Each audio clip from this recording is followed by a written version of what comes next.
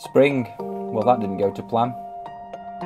Bad decisions from myself, but I've learnt from them, so it's all good. My other syndicate, Weston Park, that opened at the beginning of June. So I was down there on the 5th of June, I think it was. I was off the mark within half a day. Unbelievable. That in turn ended up to be an amazing session. One of the best I've ever had. I actually ended up running out of bait. You know, it was unbelievable. And through such a tough spring, that one session just filled me with confidence again. And I couldn't wait to get back down there. 3 fish this time. Not quite as prolific as last time, obviously. 16 bites and 13 fish was something special. So I'm happy with 3 fish, 3 decent sized fish as well.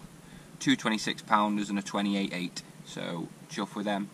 Same tactics as last time, dead simple, hemp and boilies, lots of oil. Down to Taxmere next weekend for a couple of nights with James Hibberts. Doing a little video with Kate for Cheshire Particles. James is going to talk about the Scar Common, his capture of the Scar Common, which was last October. So that'd be cool. So hopefully we'll catch up then.